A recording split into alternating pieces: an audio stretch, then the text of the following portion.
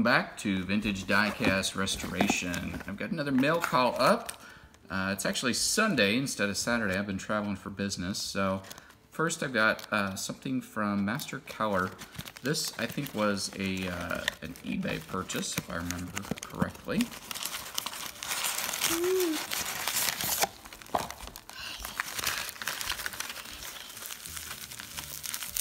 It's wrapped very well. Get that opened up. Bubble wrap. Mac, what do you think's in there? What do you think it is? It's a bus. It's a bus. So this is actually a new Matchbox. It's not a vintage. This is from one of the new major packs, and since that is the logo for my channel, I wanted to pick up one of these. So I think this was actually a Facebook purchase, but I want to do a later comparison video to my vintage Volkswagen buses and compare them to the new one that's out. So that was kind of a neat find. Up next, a little package from Wauk, Wisconsin. For those of you that are collectors, you know who lives there. These are all auction purchases from the Vintage Matchbox Live group. That's a Facebook auction group. So let's see, what do we got for the first one here? That's a milk float. So I've got a few of these. This is the Comer bottle float. This is the number 21, looks like. This one is in pretty good shape. It's got the black plastic wheels, and decals are really nice on this, a little bit nicer than the ones that I've got in my collection, so probably trade out. I know I've got this model, but I'll probably trade it out. And again, when I was purchasing these, you know, you pay for the shipping for the box, and the cars are going $7-8 a piece. I'm gonna pick them up, so nice little find there. Happy to have that one. Next. It's like a race car. Yeah, I got a little race car. So I've got a few of these. This one looks to be in mint or almost mint condition. It's just missing the decals, and that is, in the world of restorations, that's about the easiest fix that we come across. So picked this one up because it was just near perfect.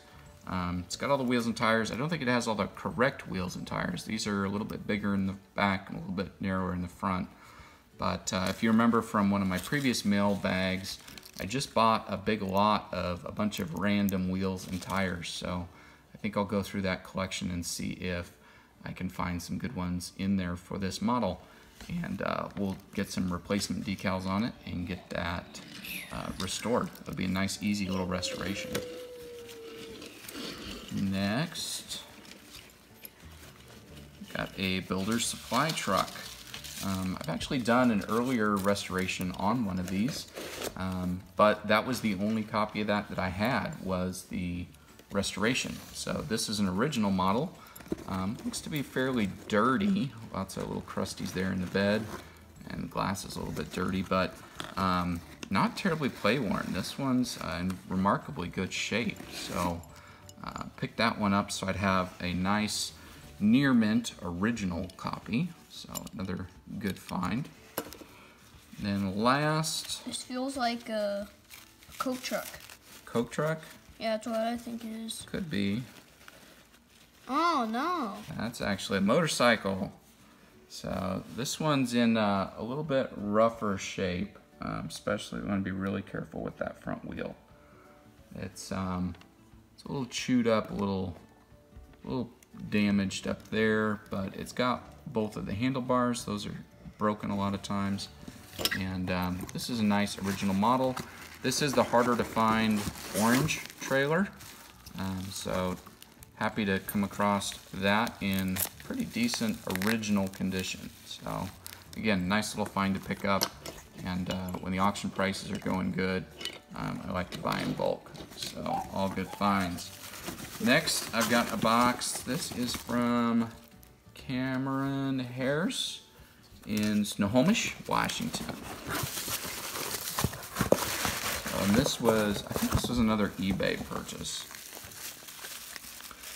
And again, a lot of times with the eBay stuff, as a kind of a tip, I like to find a model that I want, and if I can get an offer in on it or get a successful bid, after I've purchased the first one, I like to go back and see what other items that seller has, because a lot of times if you message them, they will combine shipping. So that's what this was. So here we've got... Looks like you don't have one of those. I do have a couple of these. This is the Blue Circle cement truck, and this one is in really rough shape. You see a lot of paint loss, very, very play worn. We're missing the center pillar there. It's a black wheel model, so it's a little bit later. But this I picked up because I thought it'd be a great restoration candidate. And for those of you that know the prices on these, they are typically very expensive. And I think this one I purchased on a make an offer. And I know I paid less than $10 for it, probably $6 or $8 for that piece. So another good find. And then last, What is this? what we got here? So this was actually the first piece that I purchased. And on the surface, this looks very rough. It is. It's very, very play worn. But for those of you that collect, you know why this is such a desirable model. I have an earlier restoration video where I did a full restore on one of these buses, and it was the yellow window model, and that's the more common one. These clear glass, the clear window version of this model is exceptionally hard to find, and as such is typically a lot more expensive. So I was able to pick this one up for a very reasonable price, and the seller also had this model, so I could combine shipping. So that was a group purchase on those two, just to help me save a little bit of cost. So really, really excited about this one. I don't know yet whether I would do a restore on that or not. Again, it is a rare model. This one's pretty heavily worn, so I'm kind of leaning towards probably doing a restoration on it, but I really need to just check a few things before I decide, because this is so rare and so hard to find. It may be more valuable, even in its play-worn condition, just to leave it as is. But I want to know what you think. So leave me your thoughts in the comments below. Should I restore this or not?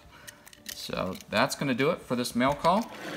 Thanks so much for joining us this week, and as always, don't forget, if you enjoyed this, to click that like button down here. Click the subscribe if you want to keep up with this and all of our future updates. And thanks so much for joining us for another episode of Vintage Diecast Restoration.